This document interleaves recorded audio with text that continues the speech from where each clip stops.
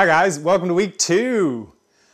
Great meeting you last week. Nice getting to chat with a few of you and meeting a few of you at the Seal Beach Pier. A couple of you came by during my office hour on Wednesday. Remember that Wednesday is 11:30 to 12:30. I'm at the umbrella tables outside of Robeck's Coffee Bean and Tea Leaf over at the USU.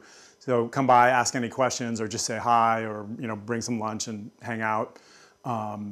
Anyway, see you maybe there on Wednesday or in class or online. But it was great meeting as many of you as I was able to last week and hanging out at the beach.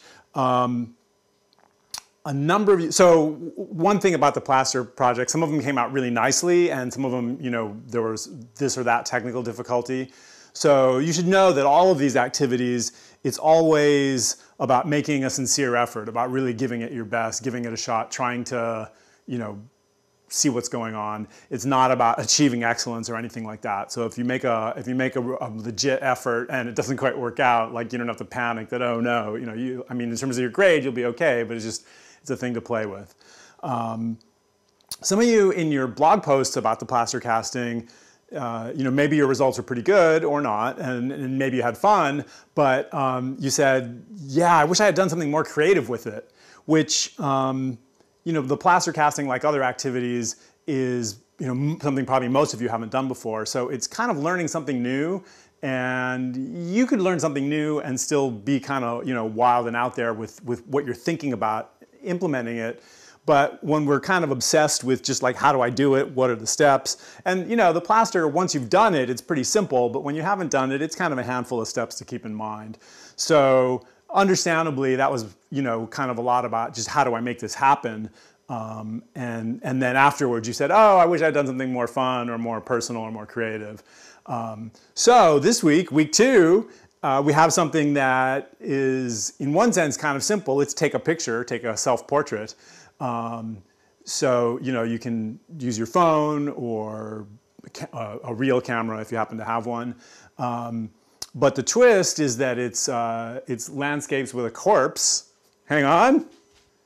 The twist is that it's landscapes with a corpse, which is, for Azima Karu, it's a 25-year, I think, project that he's been doing these amazing images. And so we're inspired by his long-term project.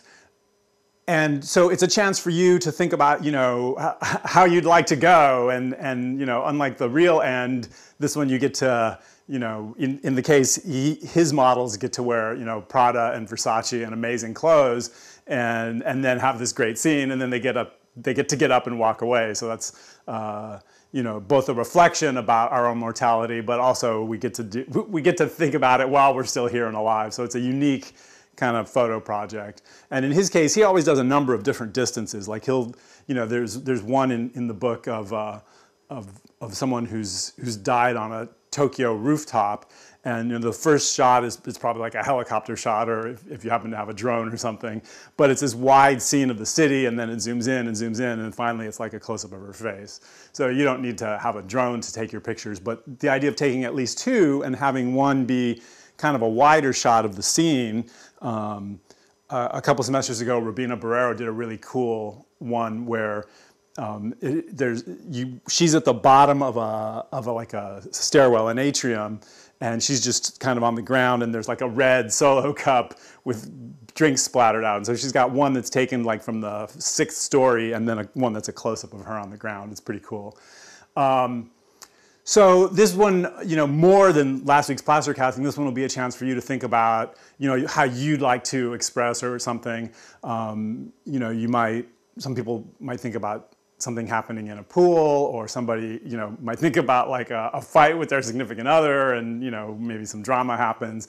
Wherever you want to go with it. If you want to play with movie blood, go ahead, have fun, but nothing like that is required.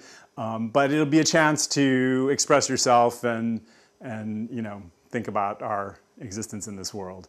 So have a great week 2. Come by the USU Robex on Wednesday if you have any questions, or pop on to beacharts.ca/chat, or just be in touch. I know week 1, it was kind of a lot of info, just like hit the ground running and do this, do this. So hopefully it will start to make more sense, or for sure just shout out if it isn't, and we'll get things sort of clear and organized.